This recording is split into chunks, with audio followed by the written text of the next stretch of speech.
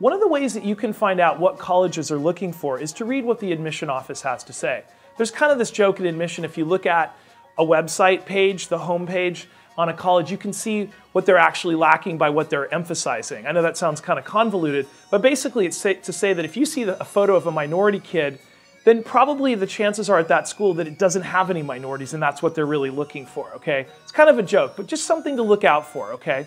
The other thing that you might look at is really figuring out from the college reps when they come out to your high school what they're talking about. What are their hot button issues? What do they care about?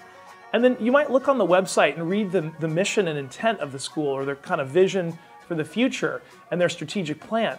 That can kind of give you some insights into exactly where they're heading and how you might be able to help out. And finally, any interviews that you have with the faculty or with the students on the ground at that school, those can really kind of highlight or bring to the surface some of the weaknesses in the school or their unmet needs, things that the students might improve upon or the faculty might recommend that needs to be improved. Those are things that can help you also get in if you can bring value in those areas.